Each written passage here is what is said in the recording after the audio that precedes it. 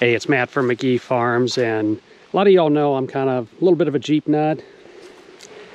I've got my LJ Unlimited, also I've got a CJ5, a CJ7, and a Toyota FJ40 that we play with on the farm. And we got this one visiting. This is actually the guy that does the crop farming for me. But just want to do a quick walk around because you don't see a lot of these much anymore. This is a CJ2A, I believe. And really great shape for these. If you ever played in one of these, you know they're a lot of fun.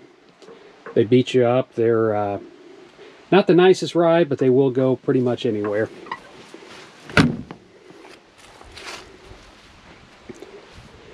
And every once in a while, when he's moving equipment around, I do see these sitting down, or see this one sitting down here, and just thought I'd share it with you guys. Some of you guys are Jeep nuts as well as I am. You'll probably get excited over seeing this. It's Matt with McGee Farms. Have a great day.